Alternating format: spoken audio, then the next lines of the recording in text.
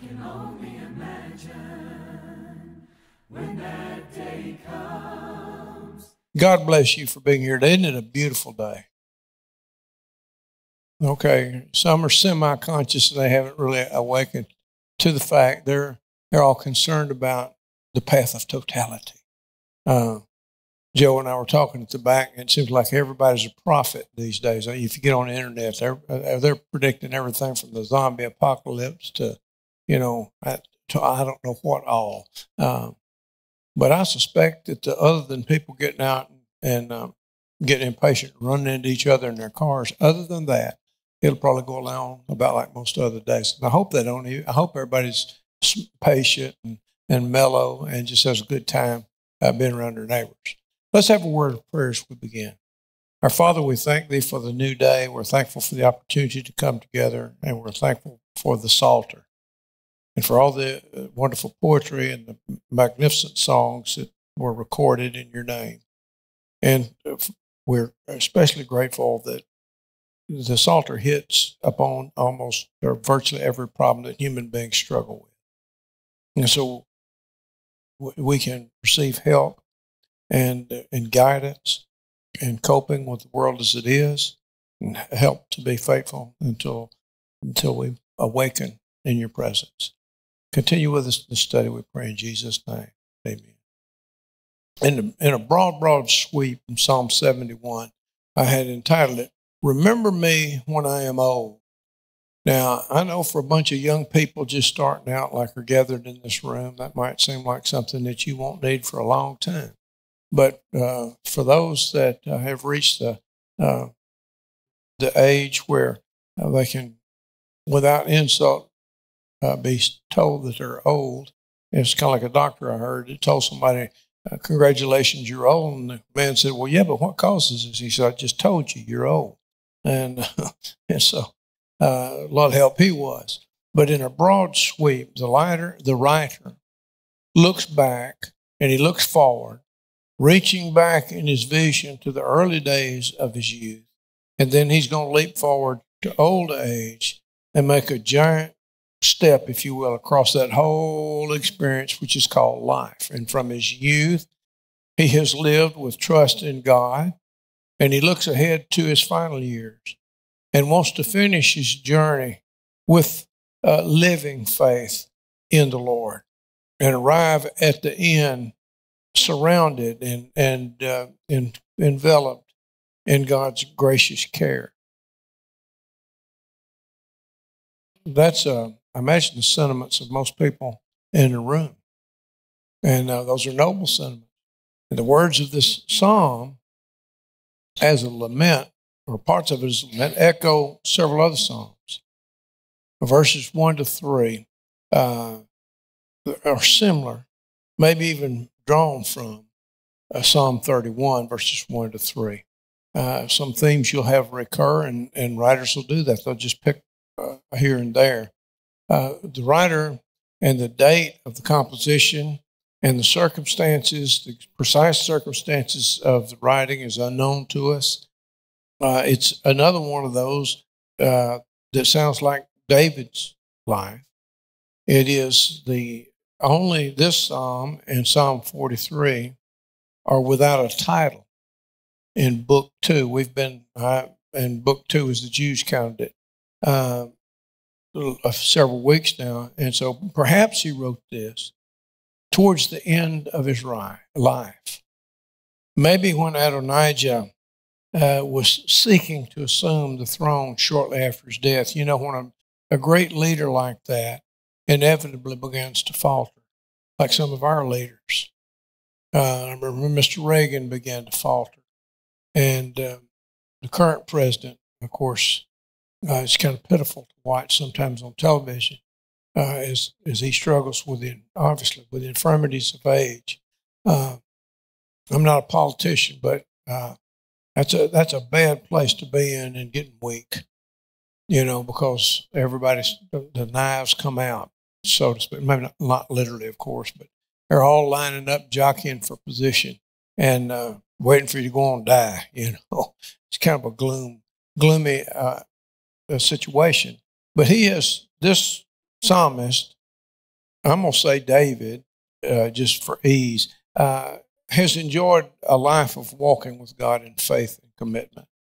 And he's received numerous blessings throughout his life, which he just graciously and happily acknowledges. And from the summit of his years, he's going to make several requests and express the unique concerns, really, of all people facing the sunset of life. I don't know, at some point you turn around or look in the mirror, or, you have this realization, maybe you're going in for a major surgery, and it dawns on you, there really is a terminus to this wonderful, beautiful thing we call life. And that is a sobering thought. But for those that have walked with God, it's not an unhappy thought. I remember when my dad was going in for major problems, that he survived and lived a few years past that. But I remember my brother was quite upset. Everybody was upset. But Dad looked at him, and not with any rebuke in it at all, but he said, "Son, I'm not afraid to die." He said, "If these doctors can help me and, I can go on and live and be with my family, that'd be fine. But this is time to go. I'm good with it." And he was. And so those things are things that we think about, or we should think about. In verses 1 through 3 of Psalm 71, he begins, and it's entitled "A Refuge in God." We just place that on it. "In you, O Lord, I have taken refuge. Let me never be ashamed. In your righteousness, deliver me and rescue me. Incline your ear to me and save me. Be to me a rock of habitation to which I may continually come. You have given commandment to save me, for you are my rock and my fortress." And so these verses, as I noted earlier in the introduction, were almost identical to Psalm 31, 1 to 3. Cheered by the remembrance of mercies past, he expresses his solid, rock-solid trust in God, and ask the Lord to rescue him from a current difficulty. "In you, O Lord, I have taken refuge. Let me never be ashamed." He has known Yahweh as a refuge from his early days, and he pleads for God to remain a refuge for him and for his nation. And placing himself under God's care, he prays that he will not be disappointed or disgraced. If it's David, then he's God's man. And we have to keep in mind, it's not just David. David is central. He is the man that the whole kingdom is built around. And so the government agencies and all of that, these people are loyal to him. When somebody else comes to the throne, there's going to be a sea change. You know how that is. And so he asked the Lord to hide him in a great shelter, acknowledging God as the God of all righteousness. He says, "In your righteousness, deliver me and rescue me." He knows that God will be righteous with those who trust him. And he's fully aware that God cannot lie or practice deceit and betrayal. What did Julius Caesar say when he was set upon by his friends? You remember? In Latin, it's et tu, Brute.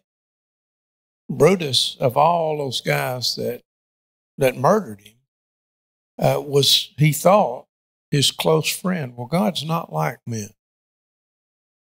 He's higher than men. He's not capable of that kind of deception. I say not capable. It's just not within his nature. He would not be who he is if he had that capacity. And so his urgent request is for God to bend low and listen and answer it with his salvation request that he makes. And only by being his rock of habitation, his fortress, if you will, hiding place, can God be to him the protection that he needs. He says, "Be to me a rock of habitation to which I may continually come." And you think about David's life. He was out there in in the wild, wild country with Saul's army chasing him from here to there. And apparently he was really good at unconventional warfare, and they never did catch him. And, of course, the providence of God certainly figured prominently in that. But it flavors his language. He sees God as his rock of habitation or his dwelling, and he says he will dwell in him for his shelter. There is no other refuge. There is no other fortress to which he can flee when danger threatens. Has anything changed, really, ultimately? I mean, they're talking today, what they do in these wars that lead up to big wars is they try out their equipment wherever it is they get engaged. Currently, this is my opinion, Ukraine and some other places. But if you got a system that's just really, really, very effective, what are the other guys going to do on the other side? They're going to build something to either to answer it or to overcome it, right? Been doing that for thousands of years. So is there really safety in great armaments? Now, I'm not saying abandon the military and just throw the doors open, but I'm just saying the place where we need to come down is in the Lord and in the will of God. That's where there's real safety. God has chosen to be the refuge for his people. And so there is no refuge other than him, really. He said, you have given me, given commandment to save me, for you are my rock and my fortress. God, if you will, has given himself commandment. He's uttered it to save his trusting servants who call upon him for salvation. And in David's case, many times that had to do with physicality. But ultimately, what is he talking about?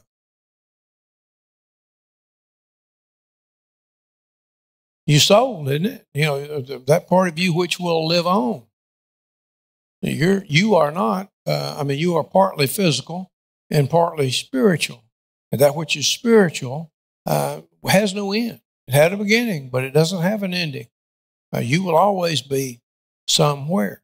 And, of course, for us, the mission is to be where the Lord is. And so God has given himself commandment to save his trusting servants who call upon him for salvation. Could he be referring to the inclusive promise that God made to Abraham back in Genesis 12? Regardless of the promise that's meant, the heartwarming truth that underlies it is this: God bound himself to be present for his people, and he promises to be their invincible rock and their fortress.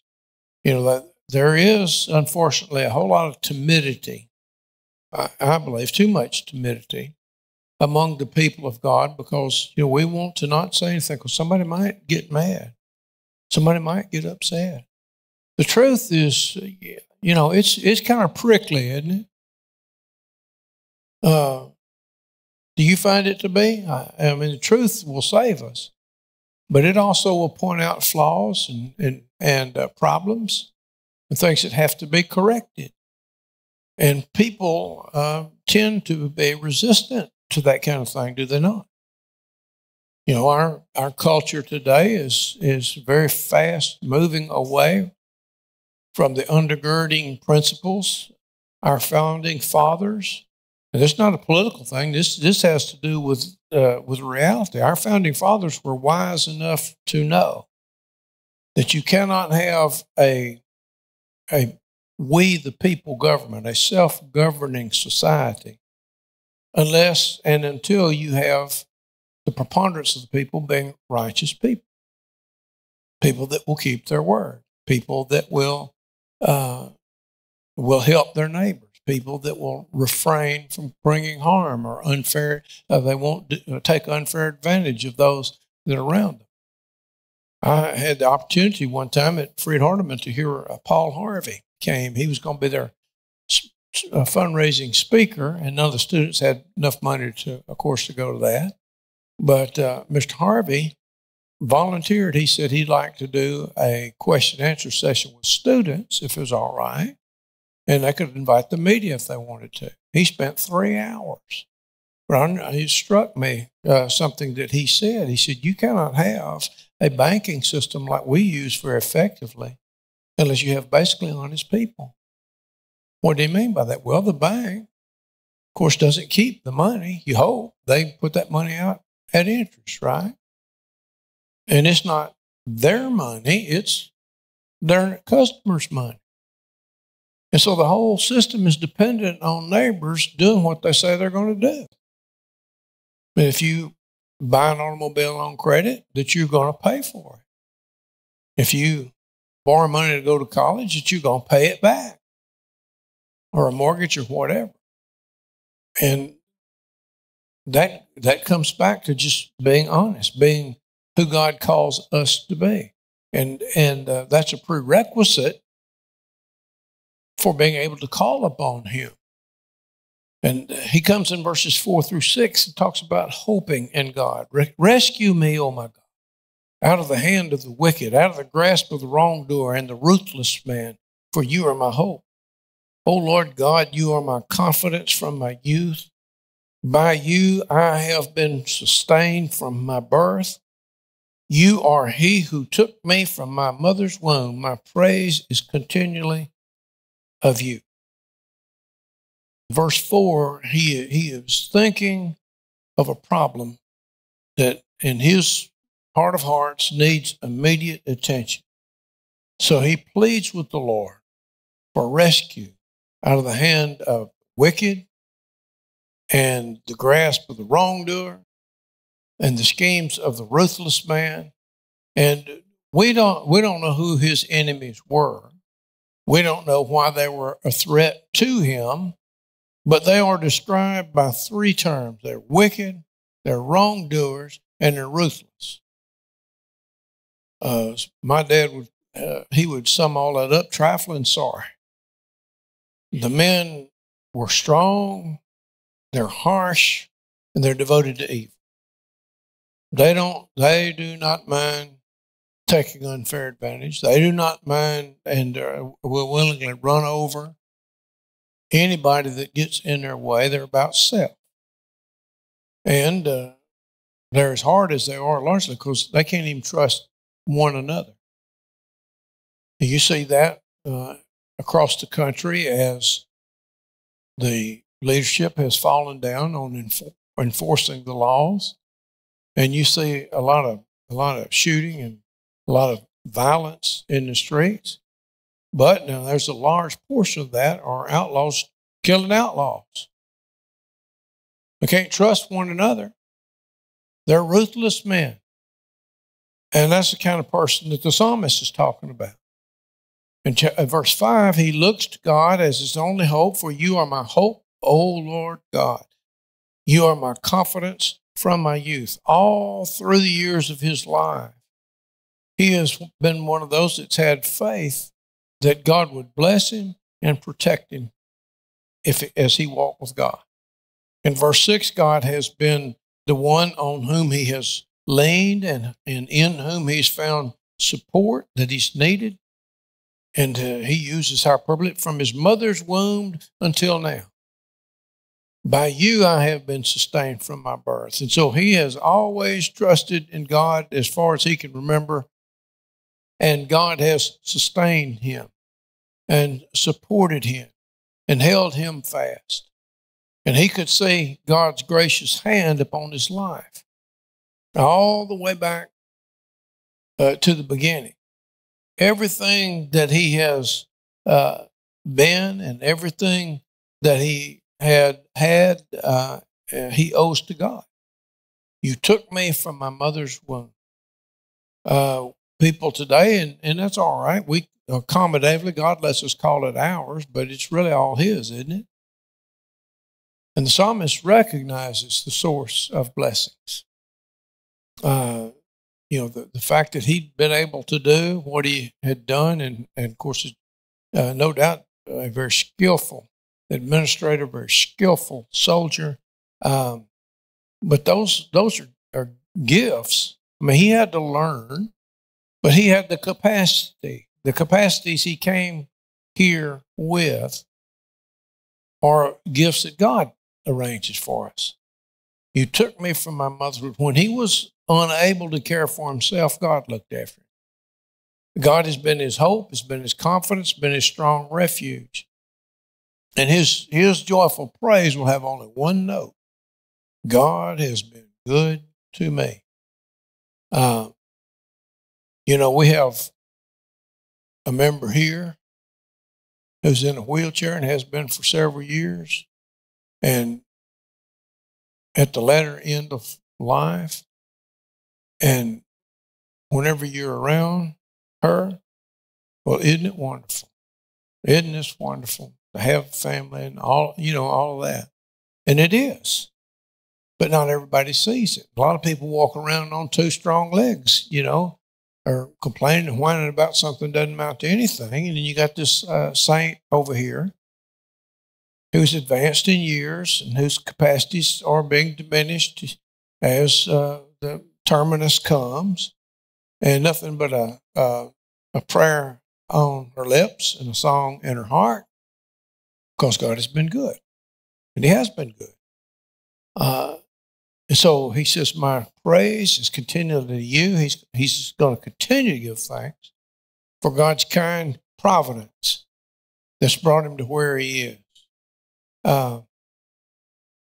Everybody can look back at their own life, and we can't discern as clearly as the psalmist could. But there are times that you think, I don't know how in the world that could have come about. Oh, I do. The gracious God. In time of old age, he comes to that, verses 7 through 11. I have become a marvel to many, for you are my strong refuge. My mouth is filled with your praise and with your glory all day long. Do not cast me off in the time of old age. Do not forsake me when my strength fails, for my enemies have spoken against me. And those who watch for my life have consulted together, saying, God has forsaken him. Pursue and seize him, for there's no one to deliver. So that kind of thing's been going on a long, long time. It's been going on a long time. You want the top job? Anybody want the top job? Anybody want to be, the president? Anybody want to be, the big boss at something like that? And maybe not in terms of carnal arms, that kind of warfare, but warfare nevertheless. And that people connive and do all the things that they do. And as the leader weakens, he gets in this place. And God's been good to him, and those around him have noticed that. I have become a marvel to many, for you are my strong refuge. I think of Daniel taken captive, technically a slave. But, as the empires changed, they always kept Daniel in a key position. Why? Because God smiled on him. And those emperors may have been pagans. They were heathens. But they had enough sense to see that God was with this man. And they needed him. So they protected him and elevated him to a high position. Who was another young man like that?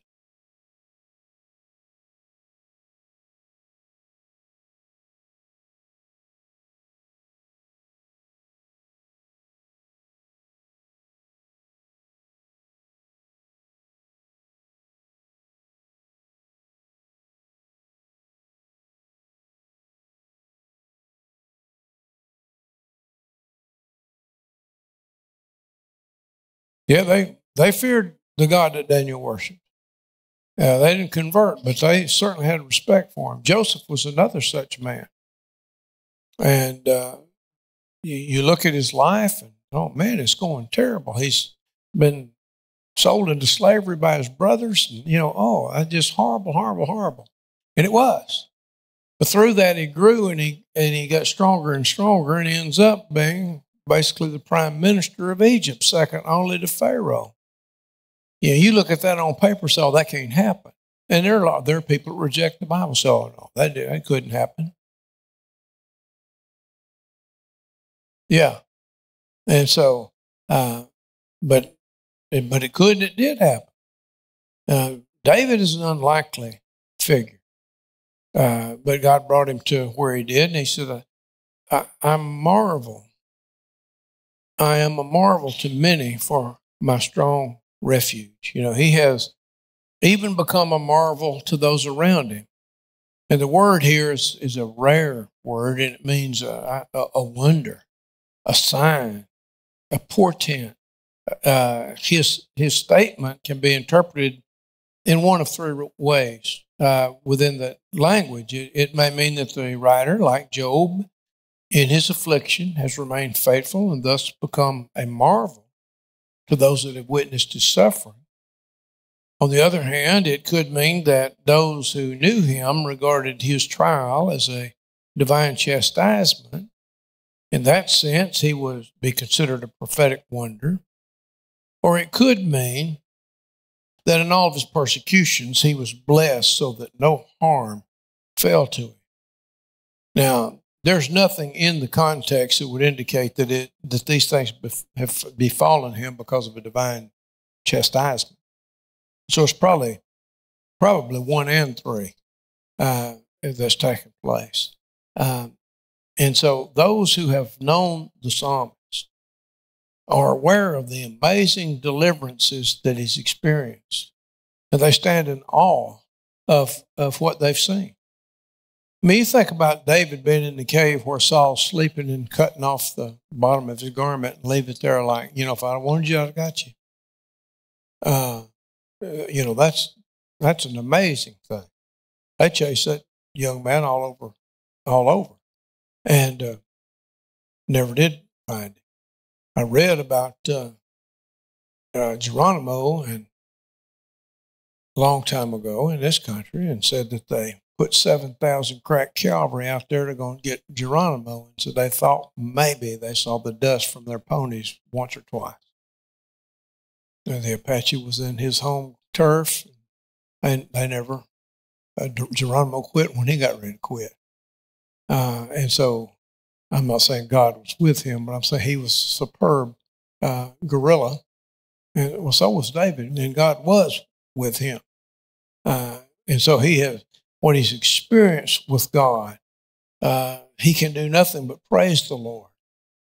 You know, he looks up. A lot of people will be blessed in some way, and you won't hear a word of thanks to the Lord. But whatever we accomplish that's good, whatever we overcome, we need to be very careful that we remember from whom these blessings flow. It's the same source the psalmist had. And because of God's greatness and God's goodness, he is giving himself to praising the Lord. He said all day long. Now that doesn't mean all day long without any interruption, but frequent. That he just day through the day, he's praising God, giving thanks to the Lord. In verse 9, the years have taken their toll on the writer. Who does that happen to? Everybody. Yes, thank you, Gene. Yeah, everybody. Some people are genetically blessed, and they run on longer than average, but it falls, within a perimeter there, 410, if perhaps by strength 10 more, and that pretty well gets it. There are a few, but that pretty well winds it up. And so that's what we were built for. But those years have taken a toll on him. And he doesn't have the capacities that he once did. And, I feel like, personally, I'm just solid, that I'm pretty good. I think I told you about before, after one of the storms, one of my neighbors, he's a lineman for Chico. And I was out there moving pieces of trees that had been chunked up for me. And I thought I was doing real good and got up next to that 22-year-old and, man, what did that boy eat for breakfast, and he'd move things and not even grunt, that was the vigor of youth. Good young man, good neighbor. And it wasn't nothing to him, but he's going to help me. And so, I was kind of like, well, I don't need that. Before we got through, I was proud that he was out there. So his declining body forces, the psalmist, has forced him to look toward the end of his life, forced him to come to grips with what is coming. And that's not a bad thing, is it? Man ought to make some arrangements for the time that he goes to sleep here and awakens in the presence of the one we've served all our lives. And so he's looked, and he pleads here for God's continued grace. Doesn't ask him to make him young again. He knows better than that. But that God will be gracious to him. Do not cast me off in time of old age. Do not forsake me when my strength fails. His prayer is that God's not going to abandon him in his old age. When his strength fails and his body wears out. Well, if you're walking in the light as he is in the light, is there any chance God's going to abandon you? None whatsoever. There's a couple of you that are sitting here I've seen in very low circumstances in terms of physicality, when really everything's on the line. And God didn't abandon, and he wouldn't have abandoned my brethren had he called them on. Said, no, it's time for you to come on home. He's not going to do that. We walk in the light as he is in the light. The blood of Jesus continues to cleanse us, and thus we will find acceptance in his presence. That's his promise. It's not a man-made promise. That's God's promise. And the psalmist's prayer is that God's not going to abandon him in his old age. People begin to get fearful, have doubts. We've had a few brethren faithful all their lives, but right down on the end, they got frightened and would stay at home, wouldn't get out much. I've just seen that happen to people, and that's a sad thing to see. And others, I was reading about a lady, and she's not even a member of the church. Her and her grandson are on a tour to visit the 7 continents. She's only 93. Climbing mountains and just wow. She's one of those exceptional people.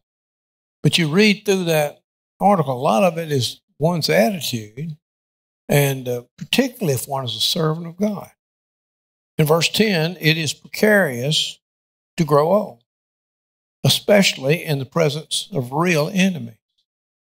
For my enemies have spoken against me, and those who watch for my life have consulted together. If David is the writer, I believe he very well could be, and probably is, we can understand the intrigue that was unfolding near the end. And his enemies would be quick to take advantage of his weakened capacities and failing power.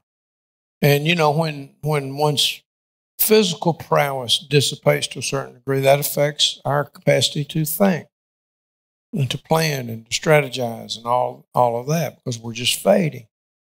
And that's a natural process. As he approached the consummation of his life, he recognized the possibility of that his foes would be saying, well, God's forsaken him, pursue and seize him, for there is no one to deliver. Wrong. That's their perception, but it has no basis in fact. It's not true. Maybe they'd looked up on his old age as an indication that God had forsaken him and that no one would be present to defend him. If it's David, though, if you go back and remember his career, he had 600 mighty men. You ought to read about that crew sometime. And they were fiercely loyal to the king. Incredible soldiers. And so you had to walk through that. And, with the life that he'd lived, you can expect that there were people around him that were just as loyal. And so these enemies would certainly be ready to accuse him of being a sinner worse than themselves in order to justify their evil course of actions. And you see that today with some of the conflicts out there. There's still kind of thing going on.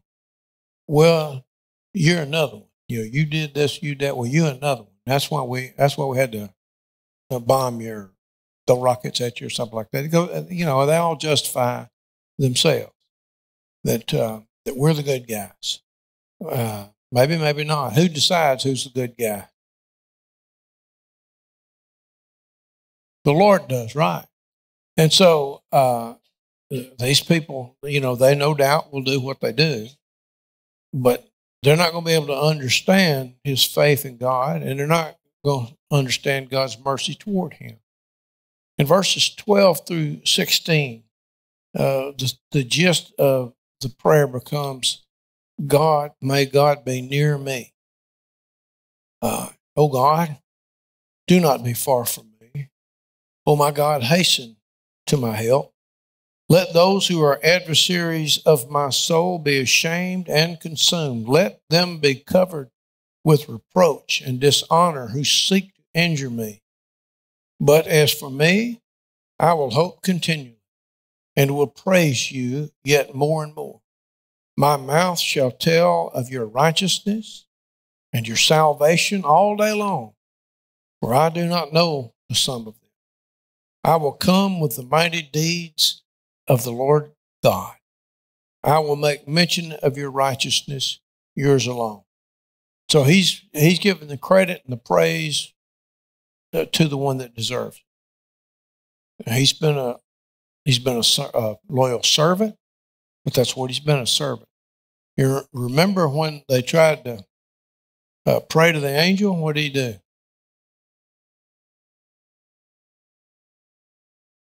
So, whoa, I too am a servant. Stand up. Don't. He was very careful not to take away from the Lord. And this psalmist is not going to take away from him either. In light of his station in life, he voices here a plaintive plea for God to draw near to him. Oh God, do not be far from me. Oh my God, hasten to my help. I remember, and I tell this from time to time, but it's just stuck with me. Brother Tom Holland was with one of the members that was dying. And the old man, as he's sinking away, he begins to sing, "Oh, come, angel band." And the nurse said, "Do you know what he's talking about?" I said, "Yes, ma'am. I know exactly what he's talking about. I know exactly what's in his heart and in his mind. And who knows what he sees, but that's what he was doing when he breathed his last." And so, in light of his station in life, he's asking the Lord to be with him. He has prayed for the enemy to be confused and for God to keep him strong in hope. And the time factor necessitates urgency. He knows, here I am, and these forces are gathered, and I am weak. I can't defend myself. I need your help. Imprecatorily, verse 13, that's a word, isn't it? Imprecatorily. An imprecation is asking God to intervene and mete out some justice. He asked God to defeat the plans of his enemy. Let those who are adversaries of my soul be ashamed and consumed because of the evil they're planning. He prays that they may become so embarrassed by what they're seeking to do to a righteous man that they will think about their evil anew and repent. That happens sometimes. Yes, Brother Joe.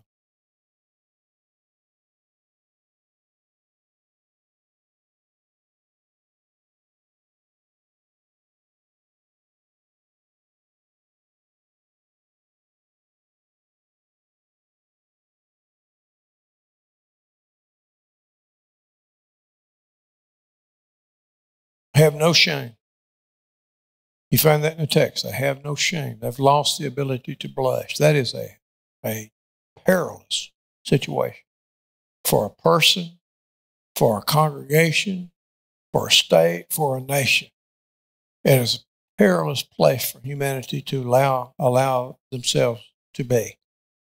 But you cannot feel, much less acknowledge. People resist so much the three words, I am sorry. But that takes a special kind of courage, doesn't it? For somebody to just say outright, to acknowledge, to make no equivocations and no excuses.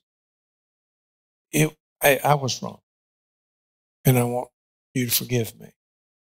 What typically happens in that environment? People usually are amazingly willing to forgive. But to get to that place is hard, and his enemies here are hard men. And, he asked God to intervene. And so I hope we haven't come to that point. Now, there is an element within society that are clearly there. And there are always going to be some. But if you allow that to go unchecked, unchallenged, it's going to take you to a bad, bad place. It'll take you to Sodom and Gomorrah. It'll take you to some of these evil empires that God used to punish his people prior to punishing them. And so it'll do that. The decadence of the Roman Empire, that's what happened to them. They fell in on themselves. They fell apart from within. Somebody finally came in and cleaned up, and wiped out the mess. But, it wasn't that they were invaded by a superior force at all. It's what they did to themselves. And that's the most dangerous situation any society ever faces. And because of the evil they're planning, he prays at God, let them just be ashamed of themselves. And putting himself and his enemies in the hands of God, he pleads that he might be in God's hand of mercy and that his enemies might be under his hand of judgment. Verse 14, he will let God deal with his enemies, but he will give himself to the worship of the Lord. Don't you wish people that we see out there that just seems like, if you get in our urban areas sometimes, you just think, boy, did everybody just get up mad? The way they drive, the way they are, they're just, they're agitated and they get to being violent with each other over some little minor thing. And here he is, and he says, I'm going to put myself in God's hands, and I'm going to do his business, and I'm going to let him take care of that other bunch. Well, he wasn't in a position to do it at that point. He had been in the past, but he's not now. And so he resolves that he's going to worship the Lord. But as for me, I will hope continually and will praise you yet more and more. He resolves to wait in the confident hope of faith, and he's going to add to the number of praises that are given to God's righteousness and salvation. I'm going to do more than I've been doing. The New American Standard has yet more and more, but the Hebrew literally says, and I have added to your praise. And so the idea is that of increase, either way you go with it. And he wanted to expand his praise for the Lord. Now, this is a praise God kind of a man. He is God's man. But he knows that you cannot overdo on acknowledging the greatness of our Lord. And because God is righteous in his hatred of sin and righteous in his fulfillment of his promises, he's given us salvation. Verse 15, praising God is a full-time task, for his kindnesses toward us are too numerous to count. I marvel at some of the people I hear that are supposed to know more than the rest of us do. Somebody gave them a platform, put them on TV, and they run this country down. And there are problems. There are serious problems. But how many other countries are people breaking the law to get into? You know, there are a few, but they're not a bunch. And great preponderance of those, I saw a gentleman interviewed yesterday that has a Viet Cajun restaurant in Houston. It's well thought of. And he's just talking about when his father, when they escaped from Vietnam and came to the United States, he says, one place that my dad wanted our family to be. And of course, they're prospering, and he's got his kids and his grandkids, and you know how they have strong families, and they're doing well in this country. And, you know, that's what you like to see with an immigrant that goes somewhere that they love where they are, wherever the person lives, for the advantages that have been given to them.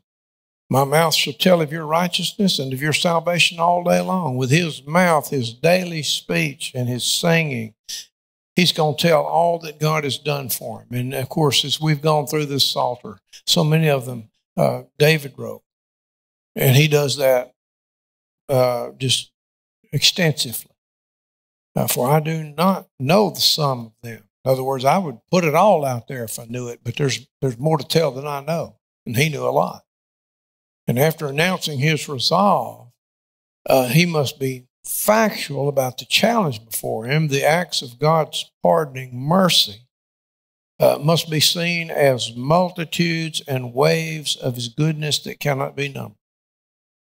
And I think about every day when you wake up and can go, what a blessing that is. And when you turn on that little faucet and lo and behold, there's water. What a blessing that is. And, you know, on and on and on. We come into town, don't have to walk, don't have to try to catch a about half wild horse and saddle him up and ride in on that. Don't even have to ride on a bicycle. Can get in a car that is self-propelled and ride on blacktop road. And my father, years ago, we were going up to my grandmother's on the state highway, concrete highway. He said, when I was a child, if we'd have walked out on this, we'd have thought we was on another planet. Absolutely wouldn't have had any frame of reference. He was old enough to remember when there weren't very many cars in Webster County, Mississippi. I mean, there certainly weren't roads and bridges like they have now. And so you expand that exponentially as to what God has done and continues to do. And you've heard me say it, but it's still something people ought to do, even if they don't raise what they eat. They ought to go out and see where it's produced. Because it's produced in the ground. And God does it. And he does it every year. And most years will give you far, far in a way more than you put into it. Far more than you put into it. Not that you don't have to put something into it. He won't go out there and pick it for you. He won't bring it into the house and prepare it and can it for you and put it up somewhere. He won't do that. But he puts it there. Well, thank you for being here today. Thank you for us getting into this psalm, and we'll finish it, Lord willing, next time, and go on to 72.